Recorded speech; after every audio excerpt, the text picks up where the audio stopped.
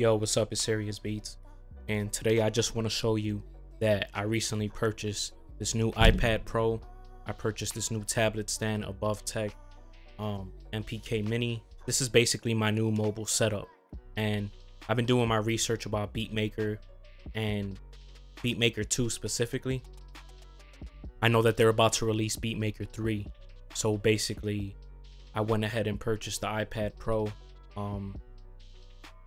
the tablet stand, everything that I needed to basically, make beats and everything on the go.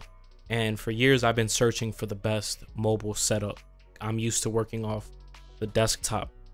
I have a powerful computer in my studio, so that's what I'm used to working off of. Basically, I'm just used to working on my studio desktop. I work off FL, as some of you know, but I think I found the perfect mobile setup for me personally, and it's going to be the iPad Pro 10.5.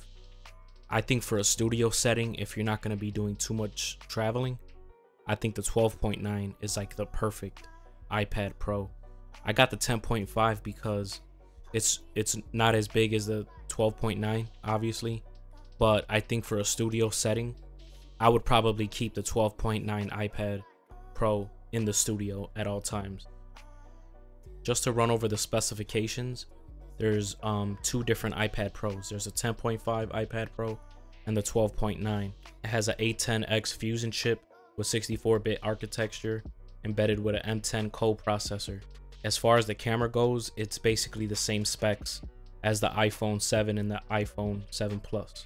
Same thing for video recording, 4K video at 30 frames per second. It also has 4 speakers in it. So I'm not really going to be using the iPad speakers, obviously. I'm going to be using my studio monitors, my headphones, and maybe a Bluetooth speaker. Also, the accessories that I purchased, the MPK Mini, so I can control sounds to Beatmaker. I purchased a camera adapter from Apple, and that's the one I recommend you get. That's how you're going to connect your MIDI controller to the iPad. So basically what you want is the lightning adapter. I got the USB 3. Also, you're gonna need a separate USB hub.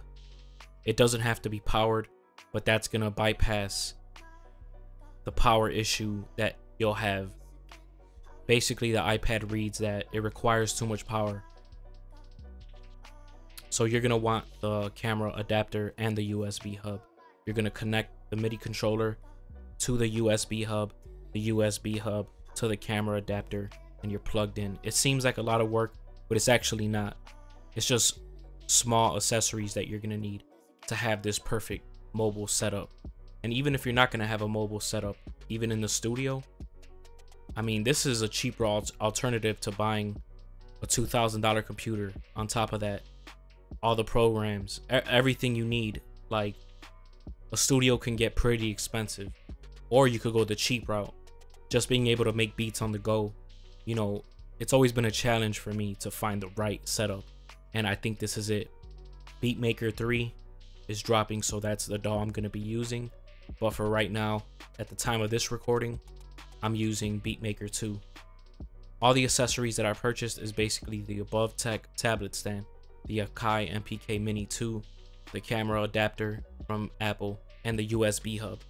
Now, if you want to plug in your headphones, that's how I'm probably going to be using it most of the time. But I also had to buy a 3mm male to 1/4-inch split left and right, and that is basically to plug into my audio interface, so I can listen to what I'm doing, record everything.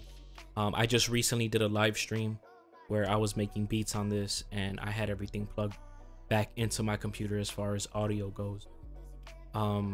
So yeah, I just wanted to share this with you guys and just show you that if you're looking for a portable studio, if you're looking for a portable way to make beats on the go, I highly recommend checking out Beatmaker 2. Beatmaker 3 is about to drop, and as far as sampling goes and even making original beats, it's just, to me, it's the perfect DAW for on-the-go producing. Let me know what you guys think below. Do you guys use Beatmaker 2? Are you going to use Beatmaker 3? What do you think? What's your favorite mobile setup? currently right now, this is it for me. Appreciate you guys watching. All the links will be in the description below, so you can check out the accessories that I purchased. Just want to say thanks again. Appreciate you guys watching. I'll catch you in the next video. Peace.